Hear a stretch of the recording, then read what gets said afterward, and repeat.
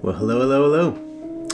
I just wanted to create a little video about communion and communion being a lifestyle. I have a couple points I want to point out, and then we'll go into communion. For me, I'm using, what is it? I went to ye old Amazon and I bought Holy Communion elements from Miyou, Mmeyou. It's tastes pretty good as it compares to other communion elements I've had. But either way, it's about the purpose of communion, and so just a cracker in the juice. So let's start with prayer. Heavenly Father, we just come before you this day thanking you, praising you, King Jesus, because you are worthy, you are holy, and you are awesome. King Jesus, we just ask you to, your word says that you will never leave us nor forsake us. But Lord, I pray for your presence to rest and remain with us in this moment, Lord God, as we partake of communion together. So King Jesus, we just thank you that you are present, that you are here. We thank you for your love. We thank you for your sacrifice. And as we go to the word and as we go to take communion together, Lord God, I pray so that the elements will be blessed and this time will be blessed as we commune together. In Jesus' precious name I pray. Amen. Amen. Apologize for the hard drives. I'm not sure if you hear them in the background, but either way, it's all good. One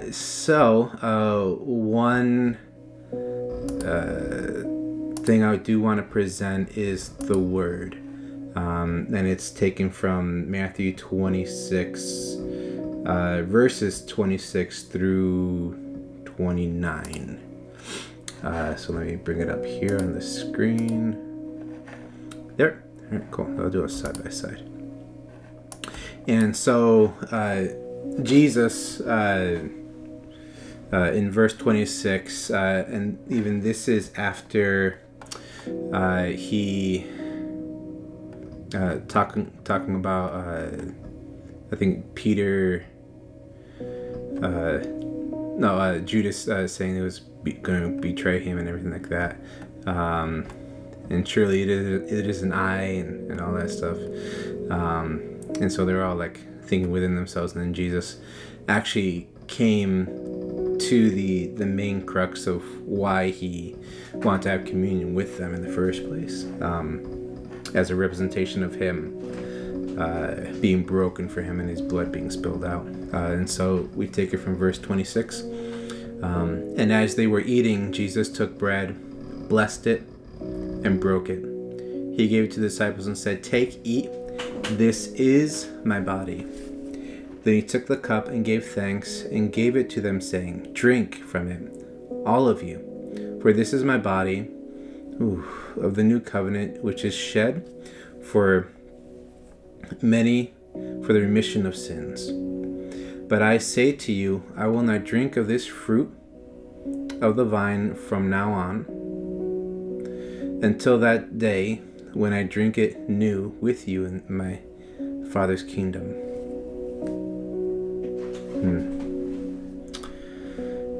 King Jesus, I thank you for your word. I thank you for the revelation of your kingdom, the revelation of your life, Lord God, living as a sacrifice for us, Lord God, and the foretelling of you being broken and bruised for us. Bless this time, Lord, and pray your peace be present in this moment. In Jesus' name. All right, so one of the points I want to bring about is what you eat becomes a part of you. I've heard this saying many times, mainly in the health food world, and I know my wife is going to love this, because we had a conversation even the other day about certain things that you like, say if you have a plate of food and the majority of it is good, but then there are certain parts in the plate that isn't too good for you, and so you just sort of push it to the side and you focus on what's good. And we were talking about how you when you become a Christian, you start seeing, as you see the word here, you start seeing the world around you through the lens of the Holy Spirit. And so allowing the Holy Spirit to filter and through discernment what is good and what is evil.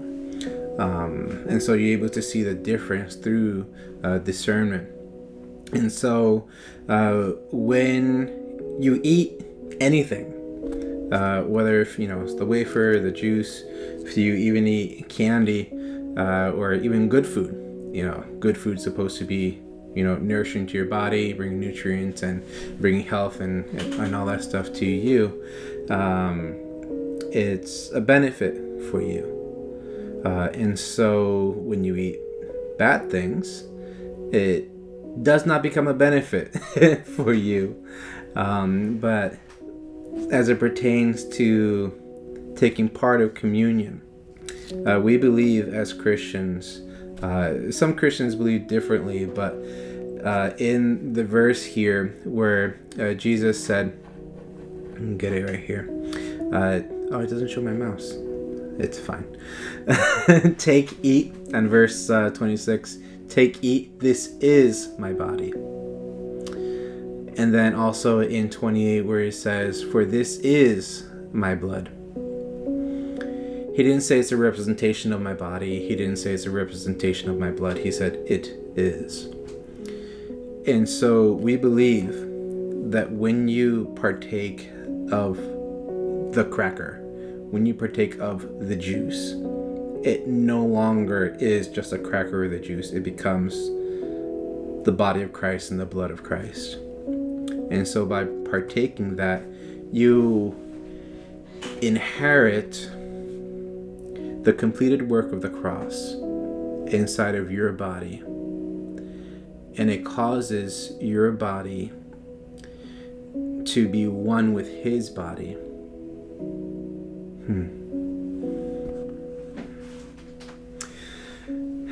It speaks about, I'm not sure the verse right now, but we were crucified with Christ. And we are no longer alive to the world. We are dead to the world and alive to Christ. And so when we were crucified with Jesus, we become a new creature.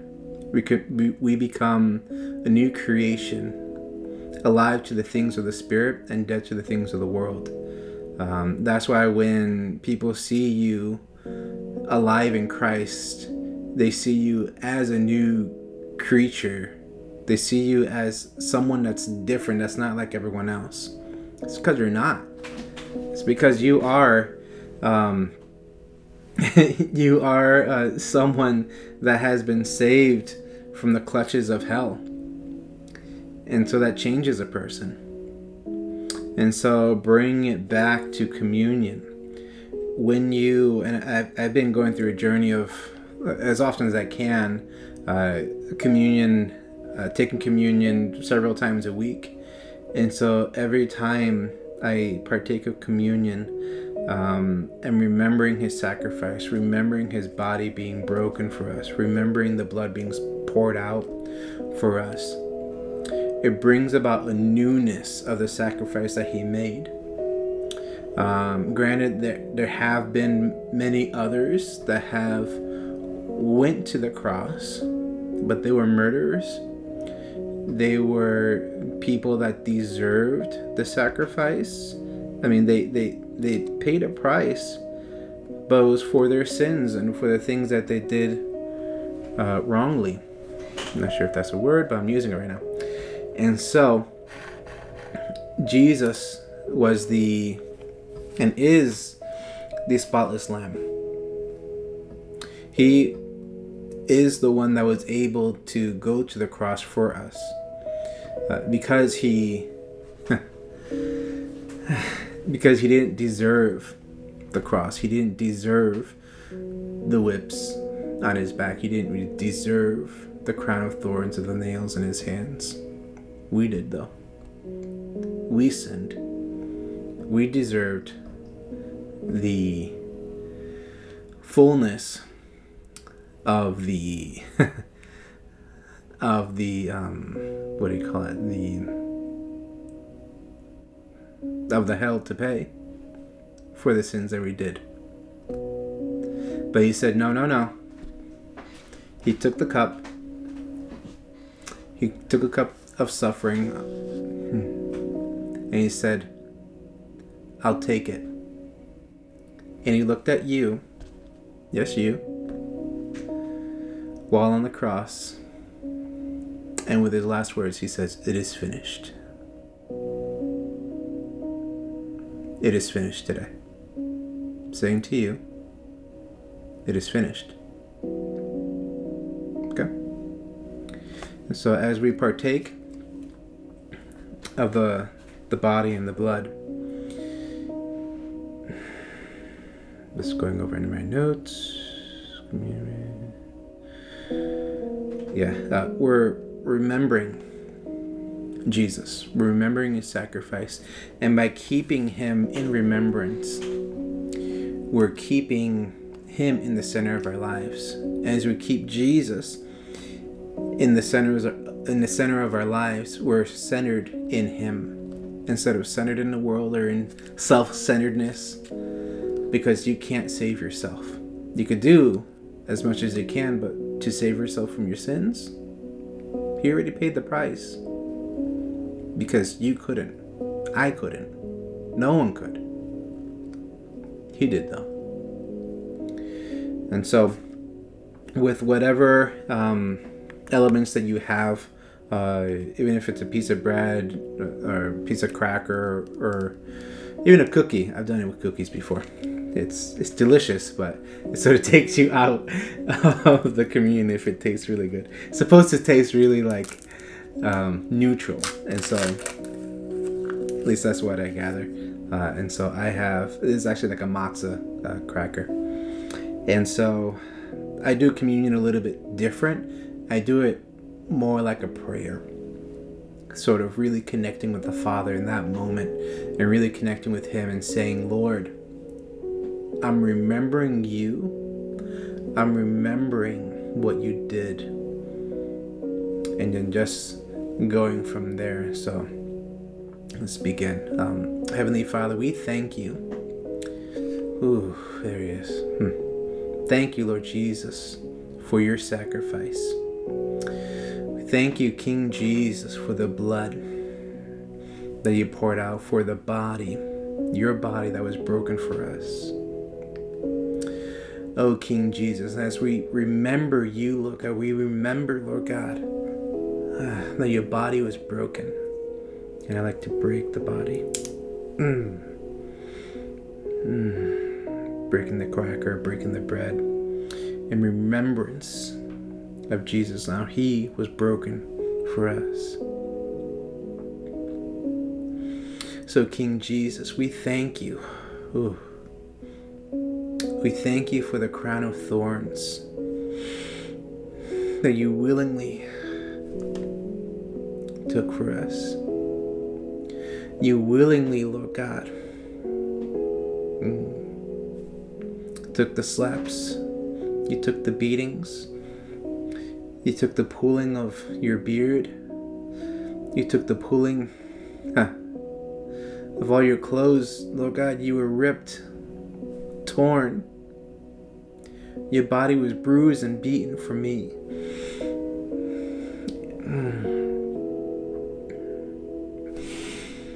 Yeah, Mashike. Thank you, Jesus, for being the sacrifice, the spotless lamb.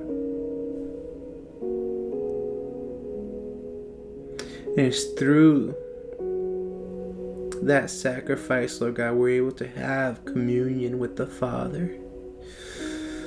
Lord Jesus, when you said it was finished on the cross, you said it to us. You said it to me, Lord God. You said it is finished.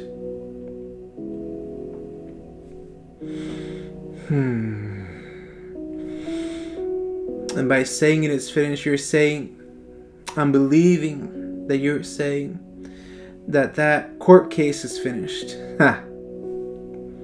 That cancer regimen is finished because you are healed. That the relationship that you're in is finished because she doesn't want you to be beaten, baby. You're worth more than that. And by saying it is finished, she's saying all the financial problems that you're going through is finished. Because he is going to make a way. I decree and I prophesy that now to whoever's listening, going through financial situations. I declare to you, it is finished. He paid the price so that you can have financial freedom if you would just receive. Lord Jesus, I believe that when you said it is finished, all of my diseases, all of my illnesses that happened in the past, the present, or even in the future, the healing is available right now.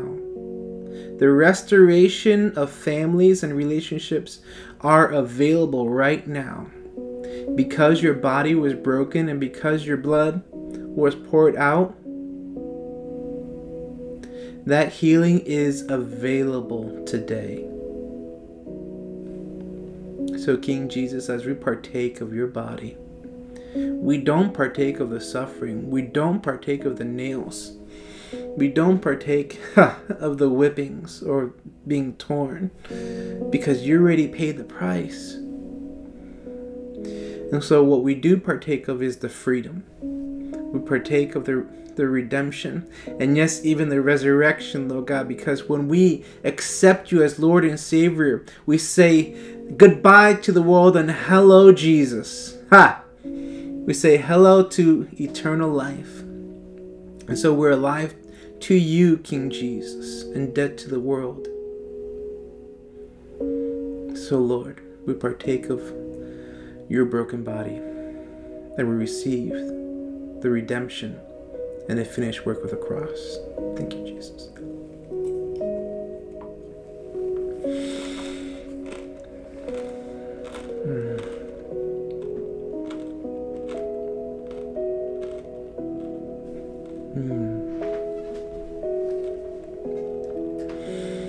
Thank you, Jesus.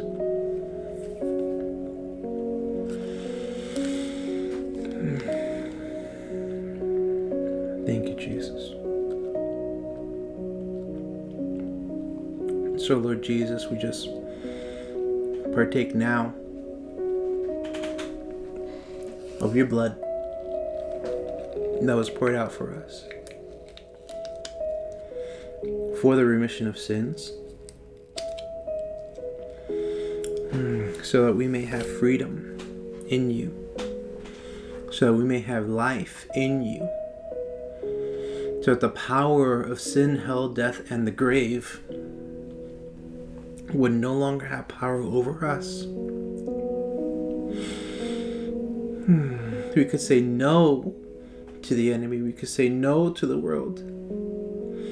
And freely be able to say yes to you, Lord God, because you are alive. Because you have been resurrected from the dead. Lord God, you went to hell, Sheol, and you took the keys of hell, death, and the grave. So that we may have life, and life abundantly. So Lord Jesus, I thank you for your blood that was poured out for us. Thank you, Jesus, that was poured out as a sacrifice.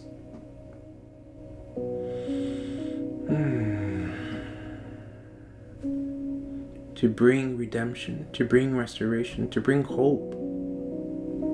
Lord Jesus, your blood poured out is hope for us. And hope not just for a generation, but for every generation that is to come. And you saw that. In the garden, you saw that, Lord. And you said yes. You saw humanity in the struggles. You took on a body of flesh so that you can recognize and be able to fully understand our troubles and the strife that we have to go in day out.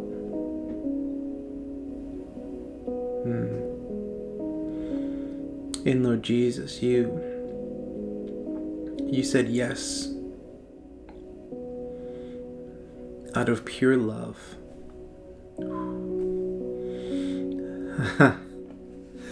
Oh, Lord God, the purity of your love, the purity of your sacrifice.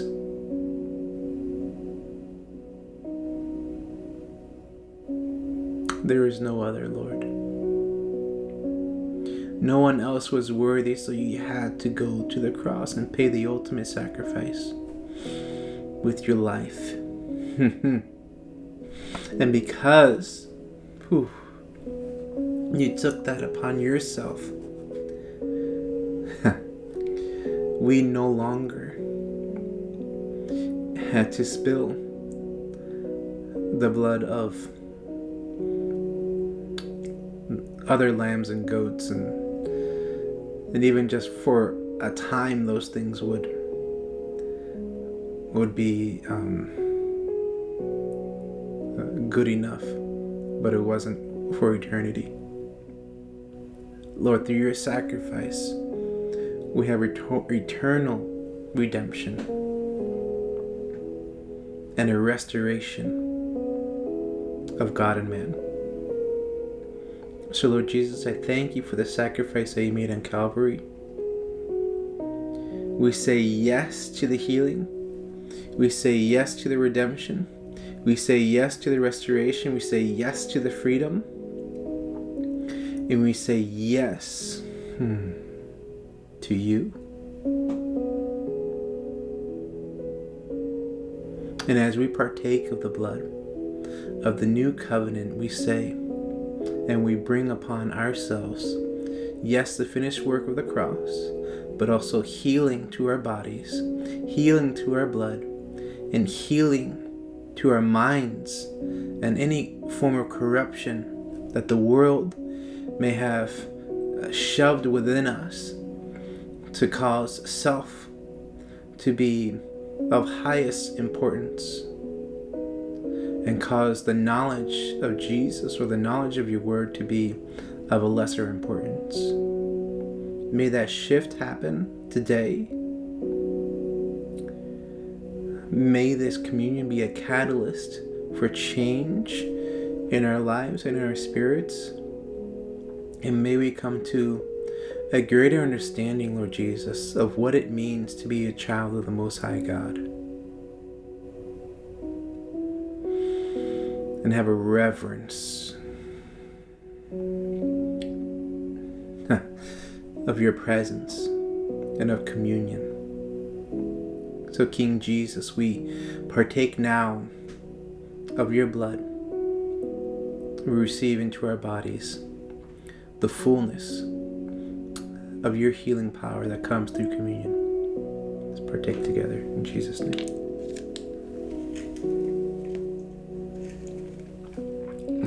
Thank you, Jesus. Thank you, Jesus. So, King Jesus, we thank you for this time. Pray so you could bless all those that are watching now and in later streams, Lord. I pray for your peace to be upon them. Pray for your Holy Spirit to lead them and direct them. Allow their ears to hear what you want them to hear. Allow their eyes to see what you want them to see. And I come against any confusion. I come against any kind of problems or situations that keep on rising up in their lives that are demonic based or even witchcraft based or centralized in others from other sources that are not from you. Help them to be able to get out of any rut they're in and they're stuck in. Help them to find restoration in you, peace in you, hope in you, freedom in you. I decree and declare right now freedom for all those that are going through traumatic situations, are going through PTSD, that they're going through trials and tribulations that are too much to bear. The blood that Jesus poured out the blood is enough for you. The sacrifice that Jesus made on the cross is enough for you, and it will always be enough. It will always be enough. Say yes to Jesus, and you will see such a transformation in your life that is incomparable to anything that you ever be able to receive in your whole life. He will change your life if you allow him to. If you allow him to enter in, he will change your life. And so right now, for all those that are watching, that they don't have Jesus in their hearts as Lord and Savior, just follow me in this simple prayer. Say, Jesus, I'm a sinner. Save me from my sins. I believe that you are the Son of God. I believe that you died on the cross for my sins, and I receive now eternal life, as I am now a child of God. Forgive me of my past. Forgive me of my past decisions. I repent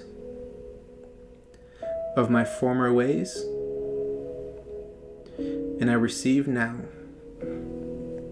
the freedom that comes with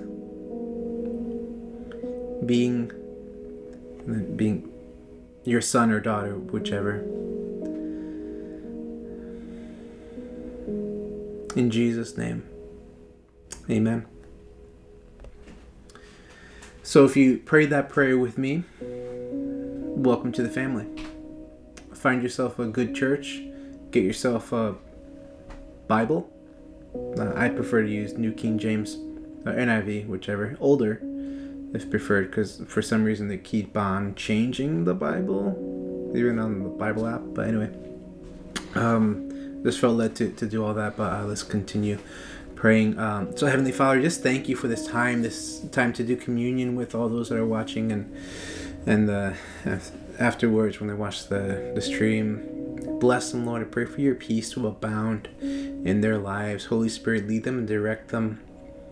I pray so that freedom will follow in their lives. Healing, restoration, even resurrections will follow in their lives from death to life. Lord God, I'm looking forward to hearing all the testimonies and hearing the goodness of Jesus in their lives as they continue to seek your face and follow you.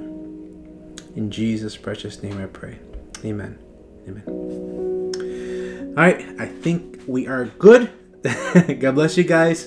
Enjoy the rest of your day, and until next time, God bless you. Bye now.